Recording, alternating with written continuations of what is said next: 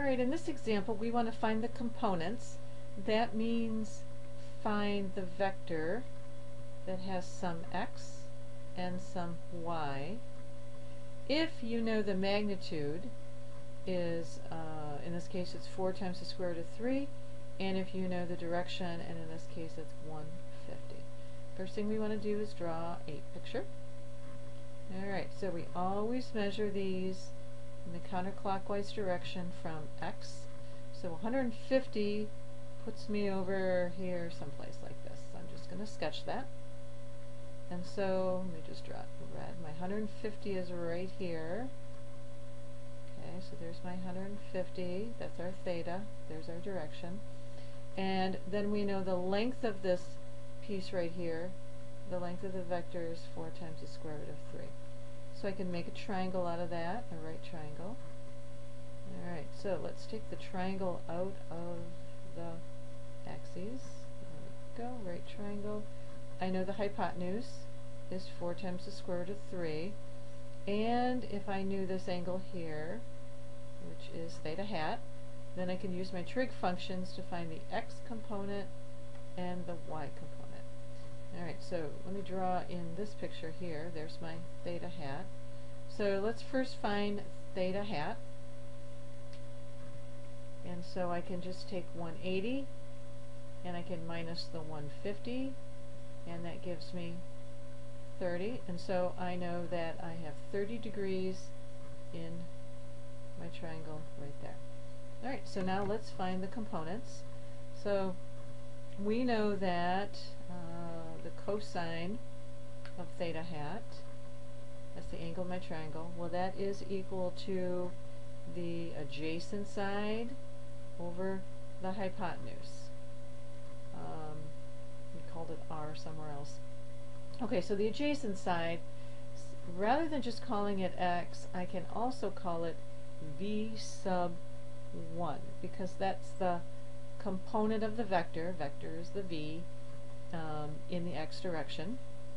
So just to use the correct terminology, that's v sub 1. And of course r, back in trig ratios, the hypotenuse was r. You also know that as c, and now you also know that as the magnitude of the vector. All these things mean the same thing. So let's just use the correct terminology there. Okay. So I'm actually solving for the x part, which is v sub 1. So I can multiply both sides by the magnitude. So I end up with the v sub 1, which is really the x component, and that's going to be the magnitude times the cosine of theta hat. Let's go ahead and calculate this out. We know the magnitude is 4 times the square root of 3, and then we've got the cosine of, what was it, 30 degrees. Alright, so let's use exact values here. So 4 times the square root of 3 times the square root of 3 over 2, and when you multiply that out you get 6.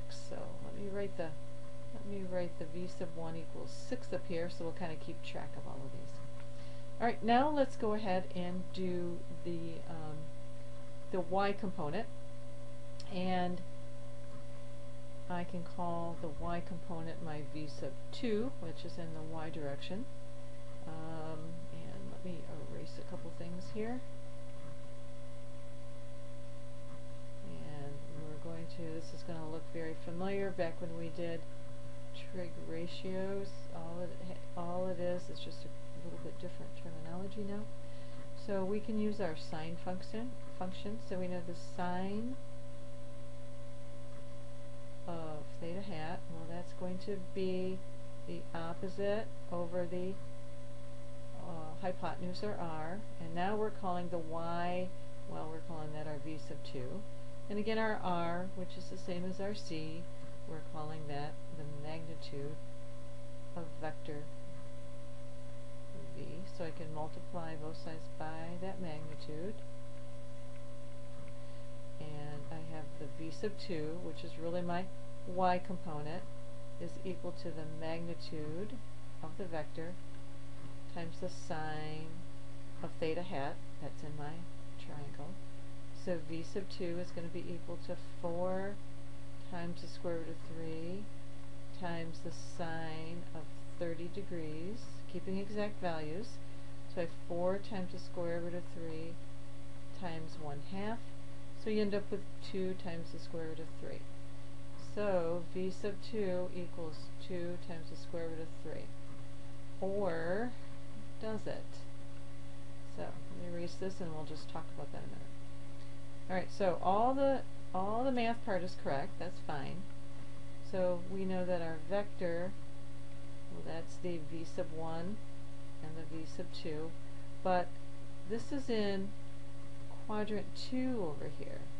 So the x component has to be negative, and I just have to know that because it doesn't pop out when you do your formula. So the 6 has got to be negative because it's in quadrant 2.